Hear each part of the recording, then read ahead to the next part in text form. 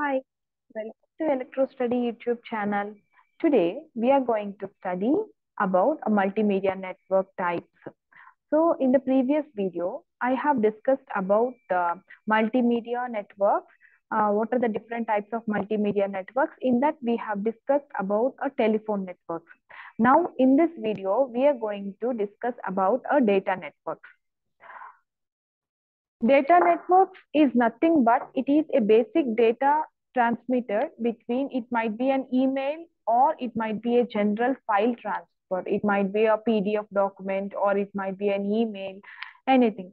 So here in the data networks, we'll be having the personal computers at the workstation as well to transfer files. These are the two networks that widely used in the data network, that is X.25 network, and one more is the internet. So this is actually low bitrate data. It may not be suitable for the multimedia communication. So these are the two networks that we'll be using for the data network. One is X.25 and one more is the internet. This is the high bitrate data communication is done through the internet. This is a low bit rate. So if it was a high bit rate, this is used for multimedia application. This is a low bit rate, so only it is not suitable for the multimedia communication.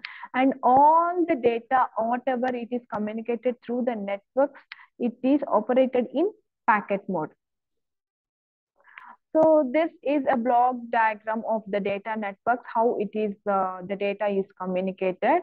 For if we wanted to access an internet to a small house or a small business, you can, with the help of ISP, nothing but internet service providers, you can able to access the internet to this small home or a business. And then if you compare, this is a small site, single site business in which the server computer will be there. Many computers are connected to a campus. You consider one college in which all the computers are connected with this particular network or server.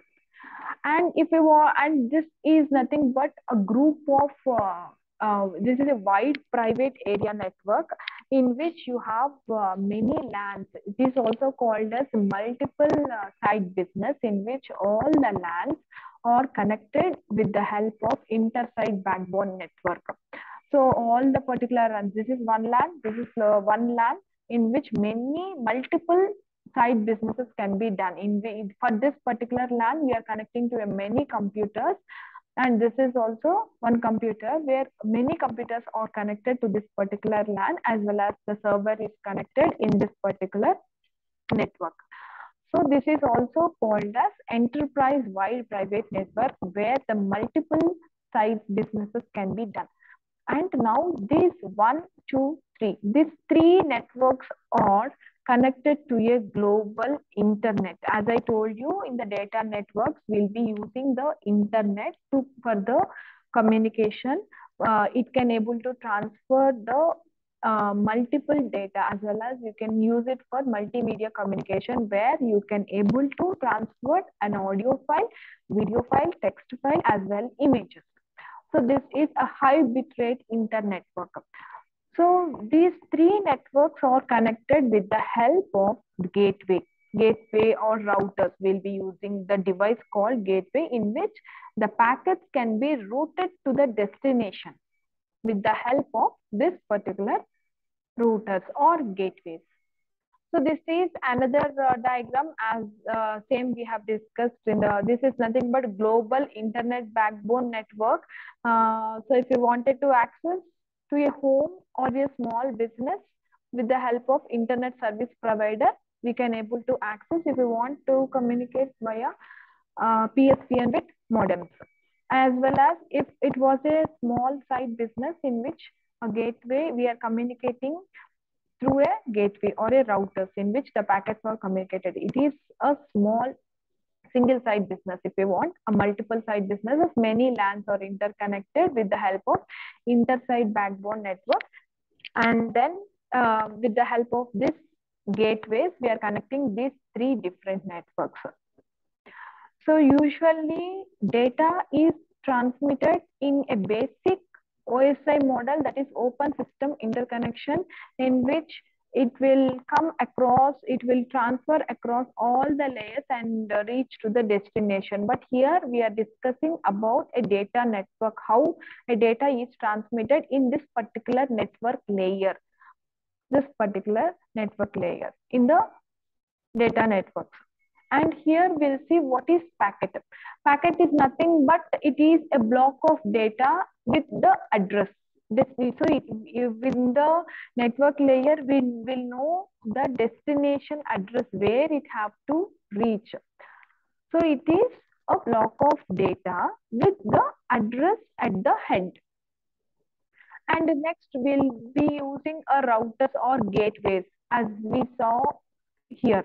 So gateways or a routers. So router is one device in which you can able to route the packets to the destination, or it might be it will route the packets to particular PC or a computer.